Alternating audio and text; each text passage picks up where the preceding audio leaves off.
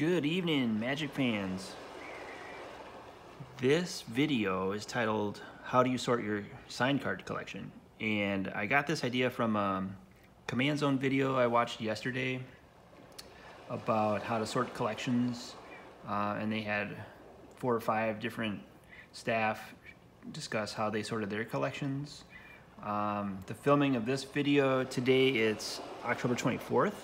So it is the 8-year anniversary of this GP. This was Eternal Weekend 2014, which was held in Philadelphia, Pennsylvania. The VIP package came with Christopher Rush playmat. I think that's the City Hall, possibly, in Philadelphia. I'm not a history expert, but I think that's the old City Hall.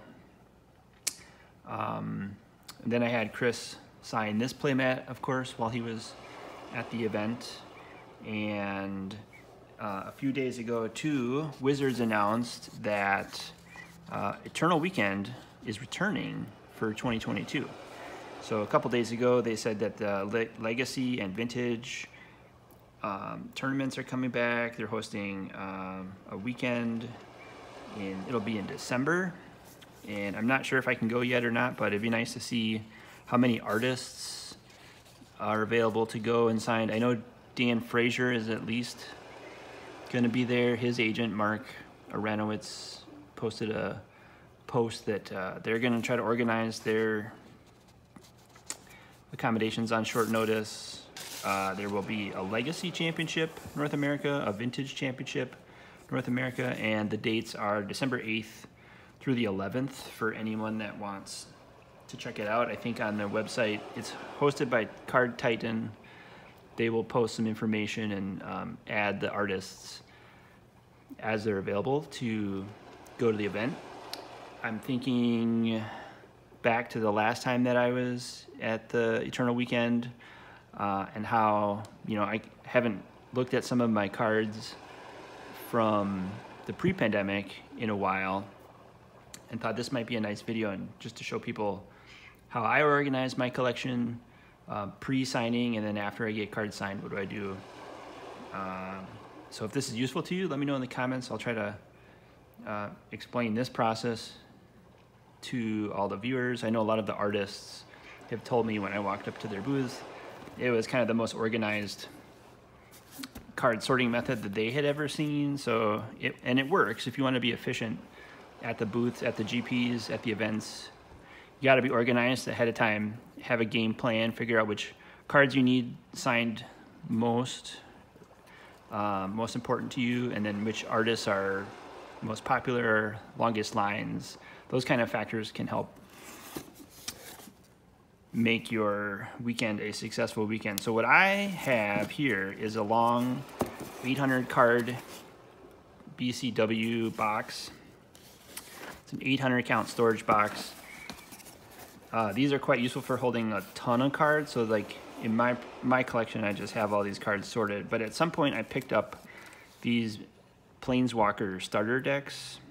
They hold pre-made 40 card decks that had maybe 1 rare in them, not too many other cards of value. So I would just take the decks out, keep the empty boxes to use as card holders, and put the artist's name on the side with a little label. So I would organize my cards by artist. I don't know. Does anyone else do that? Am I like the only Magic collector that just doesn't sort the cards by color, casting cost, or set? Inside each of the boxes, they are sorted by age, like by date. So the first cards in each of these boxes are usually 93, 94, and then they kind of go up in age through the sets, through the ages, until you get to some sort of more modern cards. Like most recently, Rob Alexander did Modern Horizons 2 after Tidebridge. So if I were to go to a convention, I would see who artists are signing, and then I would grab this little box of cards and take it to the convention and then try to get the artist to sign the cards that I wanted.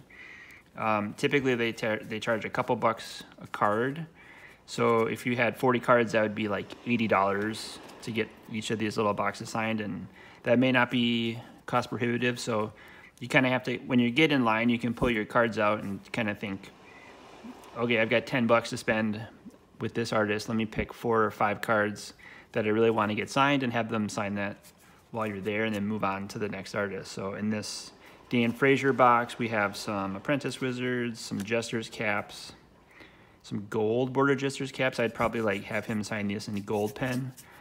I'm a fan of having the signature match the card in some unique ways. And then I would do this for each of the artists. I'd make a little box and kind of save the cards that I'd want to get signed at the next event. So Jeff Mangus, fantastic original alpha artist. He did Merfolk the Pearl Trident, Grizzly Bears, Divine Offering here in Legends. One of my favorite cards. Love getting that card signed and playing with it in decks. And then I guess Merfolk again in other reprintings. So that's typically how I start, by organizing the cards. I also have this Mark Poole deck box, this older deck box from AEG that he did the art, and then I had him sign that at an event once. And then inside that box I just keep, this probably holds 100, 150 cards. And so I have all my Mark Poole cards ready to go in a box like this. So if I were to go to an event and needed any of these cards signed, I would take them out for Mark and have him sign a whole stack of cards. You can sort them, save them like that. We also have Douglas Schuler, Brian Snoddy, Mark Tidding, Richard Thomas. He's kind of incognito, but he does go to events and you can catch him. Usually Gen Con, he's got another company that he promotes there, so you can catch some of these artists if you follow them, follow their web pages and things like that. So that's basically how I would organize my cards, alphabetically by artist. And then if I were to go to an event, I might take this entire box with me on the trip and then keep it at the hotel and find out who's signing, like on Thursday at the event. And then let's say like if Dan Frazier's signing, I'd take Dan Frazier out. Maybe Anson and Jeff are gonna be there. Who else might be there? Oh, Mark Poole's definitely gonna be somewhere, so we'll take Mark Poole with us. And Mark Teddeen, and then let's say maybe Brian Wackwitz. It's like, so these would be the smaller box that I put in my bag and take it to the convention. And then I'd get these cards signed when I'm there by the artists, and then do some sorting later. So after I'd get all the cards signed, maybe later at the hotel, I would sort them, put them in sleeves, and then take them home. And when I got home, I'd put them in, store them in another 800 count box like this. So this is where I would kind of sort out cards that I did get signed. Probably cards that are not super expensive. So these are anything that are like a couple bucks or under. And again, I would sort these alphabetically by artist last name. So Rob Alexander would be first. And any play sets of cards that I had Rob sign that are good cards, or iconic cards, things that he may have signed or drew, the art that people would recognize, I would just kind of have those cards signed, save them in my collection. And you never know when somebody's looking for a particular card, if they need to find a specific card signed by a specific artist, I can go through my box, pull out some cards signed by, let's say, Liz Danforth. If somebody needs a play set of Hymn to Turox, I'd have a couple play sets that I've collected over the years ready to go. I could trade those. She did Merchant Scroll, also a great card, and I usually keep their business card in a little sleeve too as well, so I can remember their website, if they have a website, how to get a hold of them. We've got some Dan Frazier cards here. He alters a little bit on some cards, so you could get some like Jester's caps with some sunglasses drawn on. At one point, Mark from Mark's Comics and Collectibles would sign these little certificate of authenticities that you could put with some of your cards to prove that he was at the event and that you got those cards signed by the artist. He kind of represents a few different artists. Douglas Schuler might be the other one. Donato is a very great artist. He was at IlluxCon back in 2016, so I have some of his cards. We also have Richard Kane Ferguson, did some iconic artwork. He was also working with Mark. Then we have artists like April Lee. She did Lotus Petal. I have a couple different versions of her signature, her business card. She was at Gen Con a couple years. We've got artists like Nicola Leonard, who I think changed her name from Beeson. Anson Maddox signs a lot, so I've got a lot of Anson Maddox signed cards. Animate Dead. Snow-Covered Islands. Jeff Mangus did a bunch of cards for Fallen Empires. After Antiquities, Alpha, Beta, a lot of cool cards. Ice Flow. Keldorian Outpost is one of my favorite arts that he did. I had him sign a bunch of those a long time ago. He's got some business cards, also some certificates of authenticity that he was at with Mark. Ken Mayer Jr. did a bunch of events. He did Mystic Remora, a lot of Arabian Nights cards. So I have some reprinted Urnum Djinns. He did Dark Ritual. He's got a business card.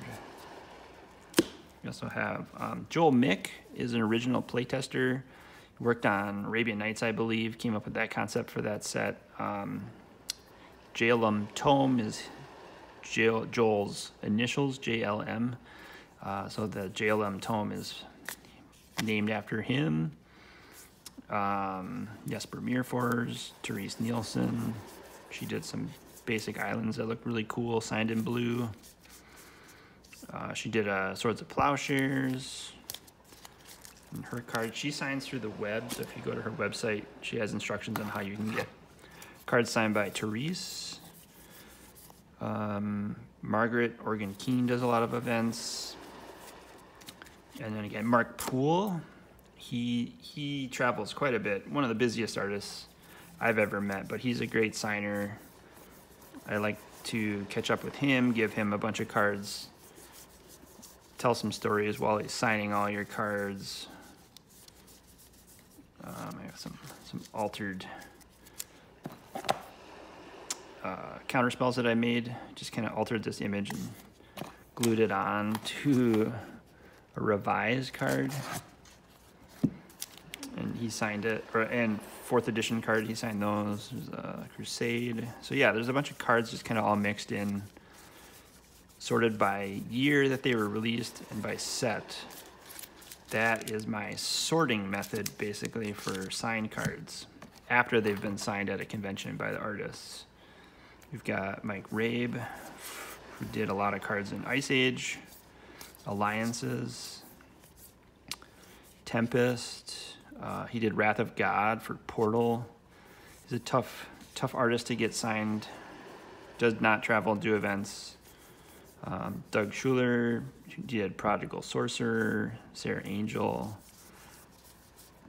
Volcanic Eruption. I always think a lot of these cards are useful and old school. They're nostalgic. It's good to just look at them. Brian Snoddy, some extra Brian Snoddy cards. This one is also signed by Nicola Leonard. I think she may have been the model for this card, so I think it's kind of nice that you get some artists and maybe the original model magic history involved in the cards as well. It's kind of cool. Mark Tedden. I've got this JM Day tome, which is named after someone whose initials are JMD. It was Brian Weissman's favorite card at one point, so I had them both sign that copy. I have some gold bordered Never Knurls discs, and some unglued Chaos Confetti cards, which can be used as Chaos Orb proxies if you need to flip like that. Instead of your Chaos Orb, you can use the Chaos Confetti. Pretty cool. What else we have? That's marked. I think he did this Juzam altar on someone's inner sleeve, and I kept it with the collection. So Nene Thomas does more fantasy art. She travels to Gen Con and those kind of conventions. You can catch her there. I think she's also on Facebook, so there are ways to get her. There's a Hercules Recall that someone else signed. Richard Thomas, like I said, is very incognito. Did all the Stuffy Doll triptychs, Black Vice, the Rack, Cursed Rack. And so his art's very iconic, recognizable. Did a couple of cards for Vampire, I think is the game, with a Stuffy Doll on it. I had a stack of those and had him sign it when he was signing Magic cards. Onyx Path Publishing is his other business. And I think last but not least, we have like Drew Tucker with the T's. Did a lot of dark cards. Drew Tucker, Pete Venters did some Fallen Empires, and Pithing Needle was one of his other cards that was popular, so I had him sign some of those. Franz Vollwinkle did some Spell Bombs, and Brian Wackwitz, last but not least, W's. He did Force Spike in Legends. There's a foil version, DCI, and some other cards in Alliances. So that's how I would sort all the signed cards after they've been signed at a convention by the artists. And I found it's really helpful just to be organized, have the cards kind of sorted by artist before I go, and not spend time looking through boxes. So yeah, these are all Mark Poole. This is probably 100 to 200 cards, all signed by Mark Poole, but they're all just alphabetical by set and by year in this box.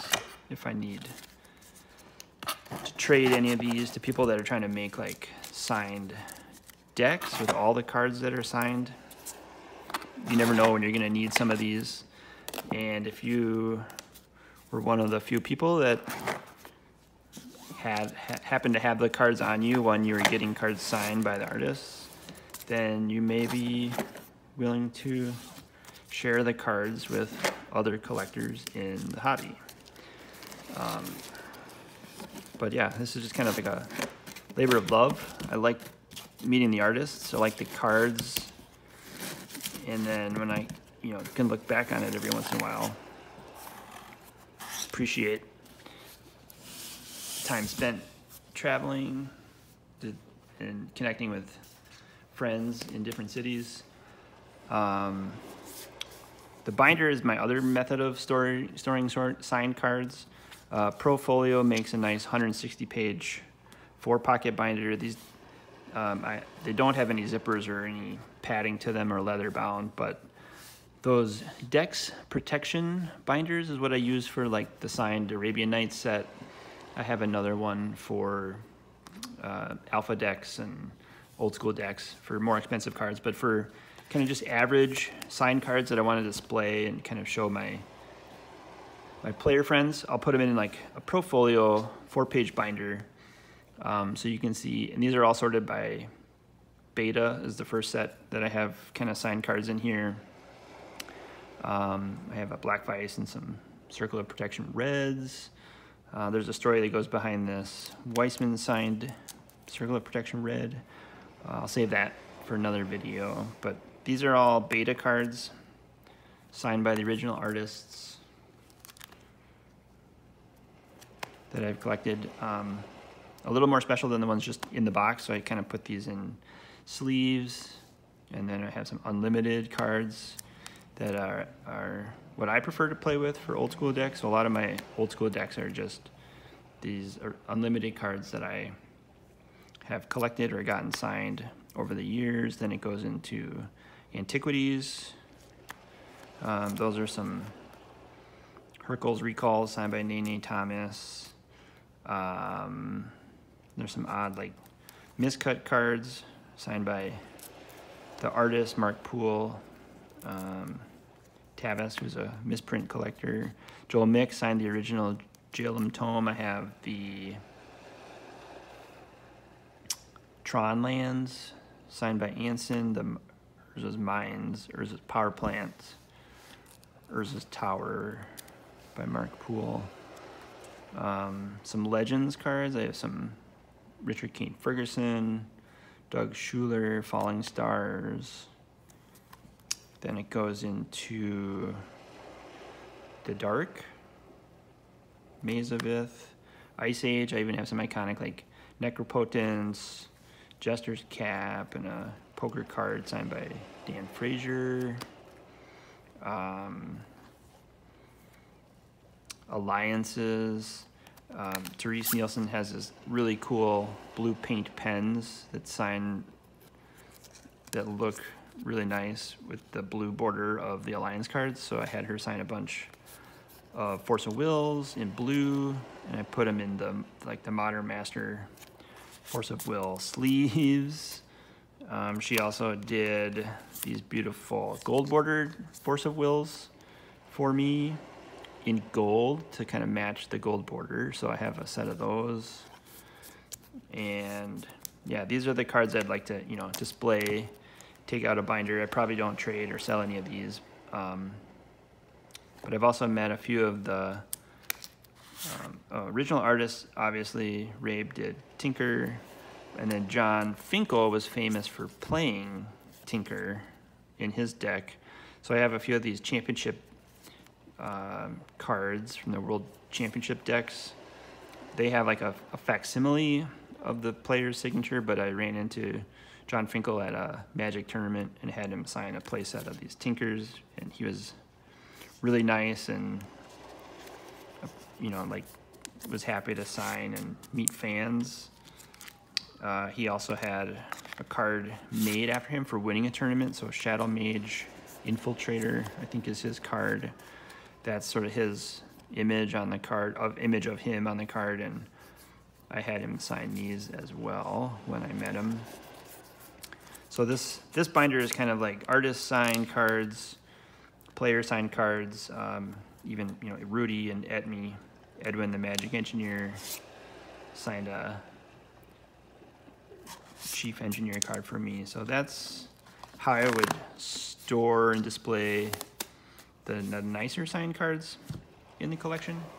And that's pretty much it. So having an organized system like that has been most helpful over the years when I travel. Like, you want to be compact and have cards kind of ready to go and kind of have an idea of what you want to get signed, how much cash, what's your budget, how many cards you think you can get signed in a couple days, and then kind of plan ahead and shoot for the moon on Thursday, try to get enough stuff signed, and then reevaluate on Friday and Saturday and see if you need to change strategies. If it's busier than you think it is, you could skip ahead and just kind of focus on your favorite artist or your favorite cards that you need to get signed. That would be my advice. If you have any other ideas in the comments, let me know. If you have questions about where to get binders like this, they're pretty ubiquitous. You can get these at your local card shop pretty much anywhere. But I just like the BCW 800 count boxes are pretty uniform. You can store those. They don't take up too much space, but they keep everything nice and organized between events. So that's my tip on how to organize my collection. I hope that's been useful to you. I thank you again for tuning in, watching, liking. If you're gonna go to Eternal Weekend in December, let us know as well, and maybe we'll meet each other in line getting some autographs at one of the artist booth. Yeah, I'll put this video up on Thursday, so have a great Thursday, and as always, thanks for watching.